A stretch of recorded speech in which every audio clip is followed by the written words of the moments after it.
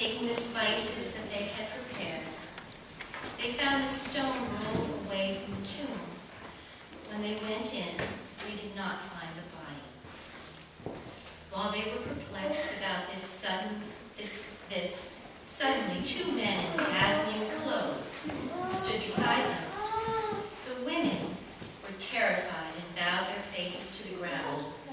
But the men said to them, "Why do you look for the living among the dead? He is not here, but has risen. Remember how he told you while he was still in Galilee that the Son of Man must be handed over to sinners and be crucified, and on the 3rd day rise again."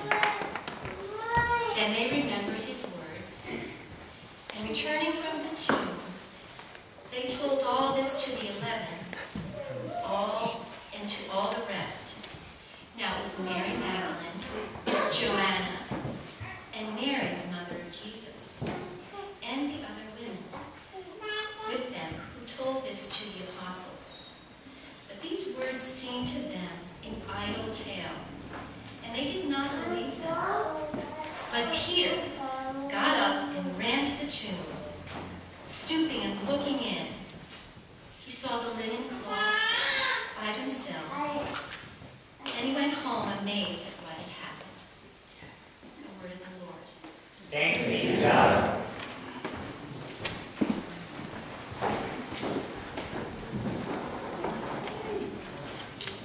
Pray with me if you would.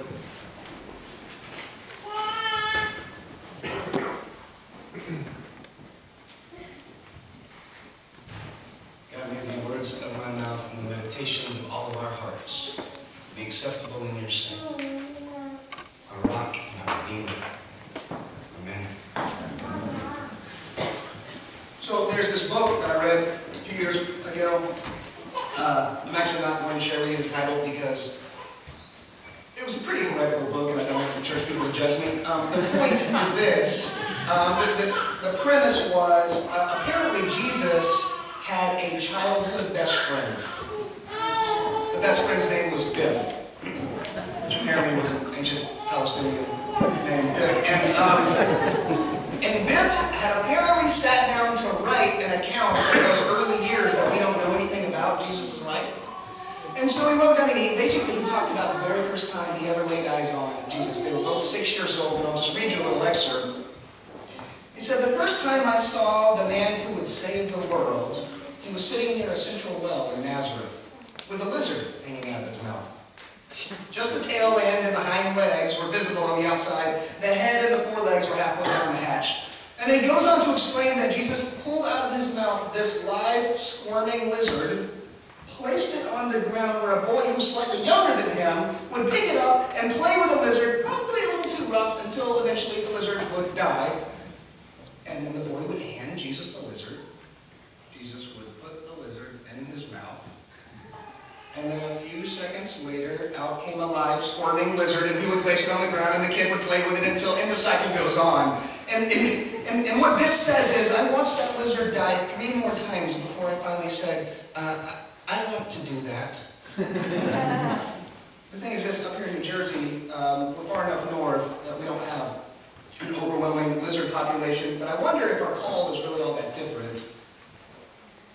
I wonder if we truly practice giving life to the dead places, if it would be very long before somebody would say, I want to do that too.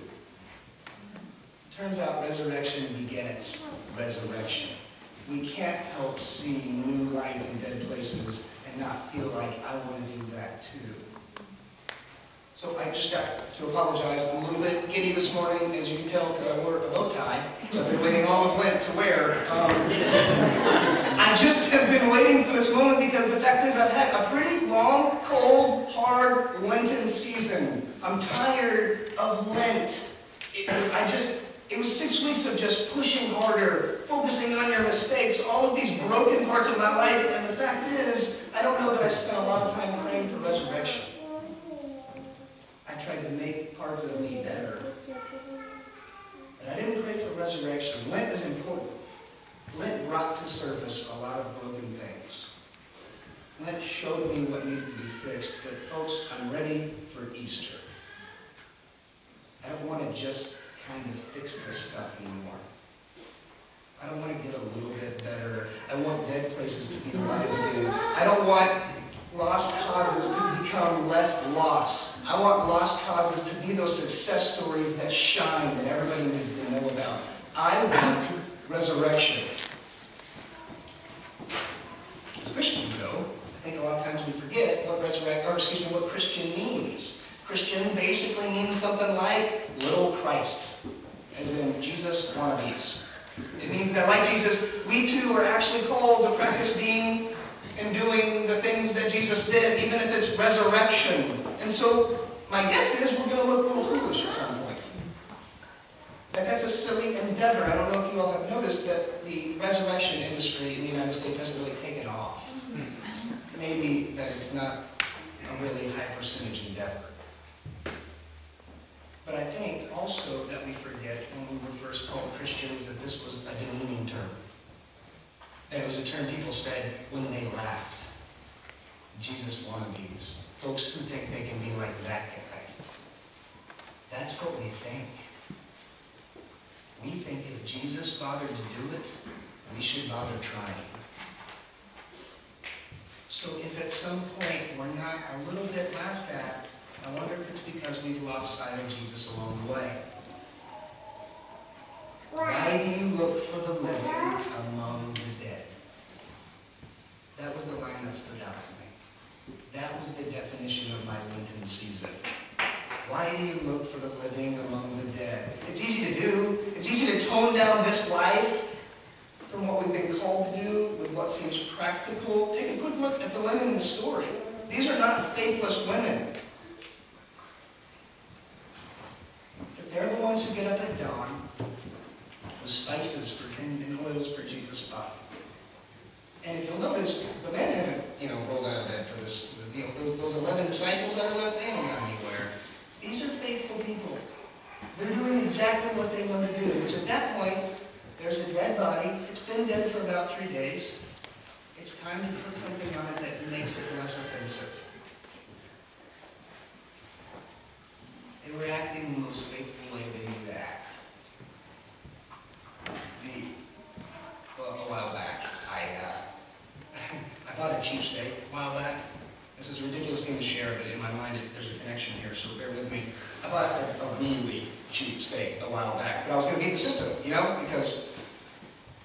because I'm better than everybody. That's what I decided. And so I was going. All I had to do was spice the steak up, like buy a cheap steak and then just really, really spice it up. And so I covered it in kosher salt, black pepper, white pepper, coriander, garlic powder, onion powder, and a touch of dill.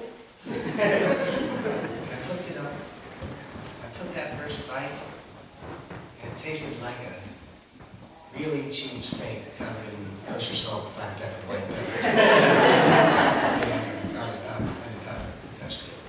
But I'm not a quitter. Mom didn't raise a quitter. So what I did after that was I sliced it into smaller pieces and started putting it in other dishes to kind of cover up the taste a little bit, but the steak was still going to be in it. I think ultimately it ended up as like a steak omelet, which tasted, incidentally, a lot like a omelet with cheap steak covered in kosher salt, black pepper,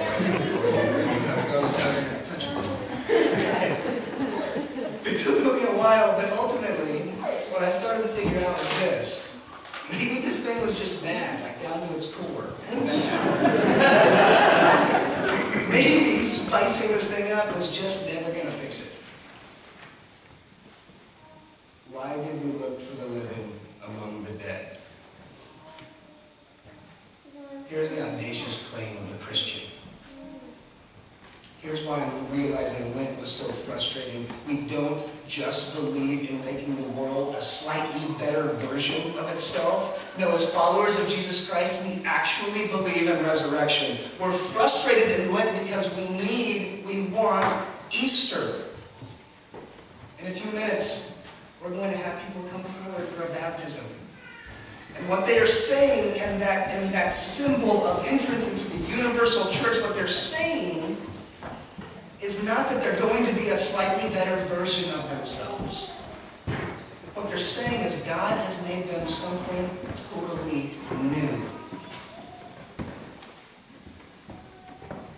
Many of you know Anne Lamott. She's an author, and I love her take on faith. And she wrote this about her friend Pammy in the last few weeks before her friend Pammy died of blue shade cancer. And I just want to read this to you.